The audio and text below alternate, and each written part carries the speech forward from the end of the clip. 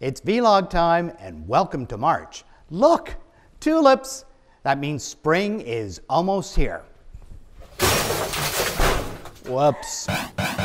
Okay, I know I said it's almost spring, but we're going back to February and the Winter Olympics. Now, CBC's primetime coverage captured an average minute audience of just over 3 million viewers. Now, that's across all of its broadcast partners. It is estimated that 31 million Canadians tuned into some form of Olympic coverage, and that's down 6% from Sochi 2014.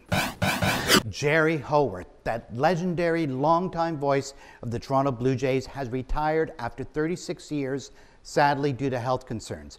Now, if you're a dedicated Blue Jays fan like my mom was, it's like losing a member of your family. We wish Jay all the best. Reboots, the craze continues as new pilots have been announced for classics Magnum PI and one of my favorite TV series of all time, Cagney and Lacey.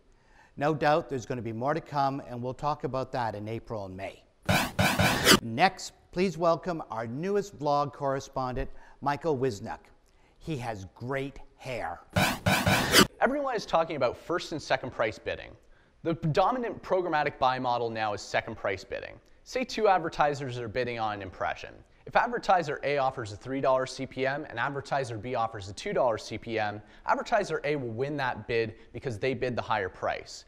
In second price bidding, it's the second highest price that determines what the auction winner actually pays. So say advertiser B offered a $2 CPM, advertiser A will only have to pay $2.01 CPM because that's 1 cent over the second highest price. In first price bidding, if advertiser A won the bid with $3, that's what they're going to pay.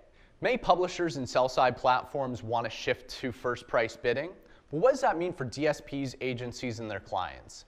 This could result in CPMs going up as ad buyers figure out how to adapt to this change in the marketplace. It will be important for traders and ad tech professionals to remain on the cutting edge in developing sophisticated methods to get a good price for impressions. It will also be important for sellers to be transparent about how they're selling their inventory to make sure we're all able to deliver good value to our clients.